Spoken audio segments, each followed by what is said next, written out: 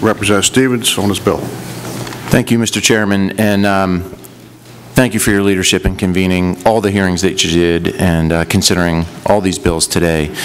Certainly appreciate your leadership in that regard and protecting the families in our Commonwealth.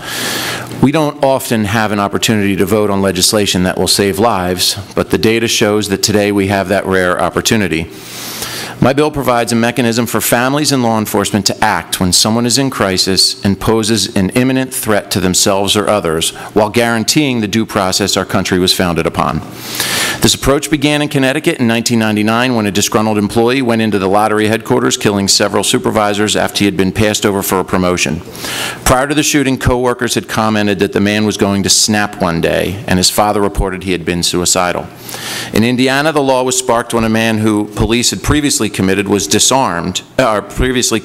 disarmed, killed his mother, and began shooting up the streets of Indianapolis after the police returned his guns to him as required by law.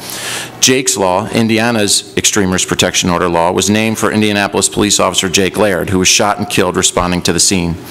In Oregon, a U.S. Army Special Forces veteran and state senator introduced their ERPO law after his son, a 31-year-old veteran of the U.S. Navy, committed suicide.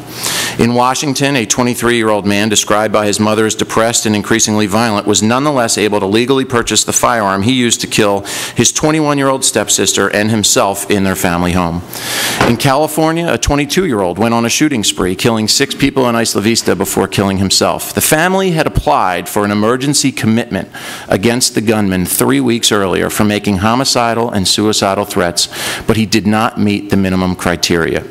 Teachers, family members, and friends all reported he was withdrawn, depressed, and severely troubled as far back as high school.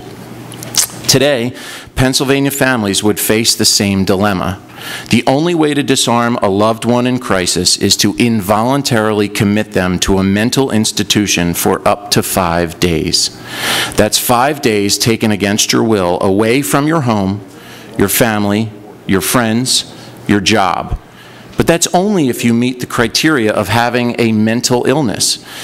Just yesterday, the Philadelphia Inquirer reported that according to the CDC, less than half of those who commit suicide have a known diagnosed mental health condition. In a study of mass shootings from 2009 to 2016, 42% of the attackers had shown warning signs of violent behavior. But it's not just about mass shootings. 2/3 of all firearms deaths are suicides, and studies have shown that extreme risk protection order laws in Indiana and Connecticut reduced suicides there by 7.5% and 13% respectively. Extreme risk protection orders were adopted in each of the 5 states that I listed earlier, following horrible tragedies. Since the tragic shooting in Parkland, Florida, at least 5 more states have adopted them, and more than 25 other states are considering them. From one end of the country to the other, and across the political spectrum, state legislatures are recognizing we need to do more to identify people who pose too serious a risk at that time to possess a firearm. Let's not wait for another tragedy before we act. We can begin saving lives right now by supporting this amendment and then House Bill 2227 and adopting extreme risk protection orders in Pennsylvania.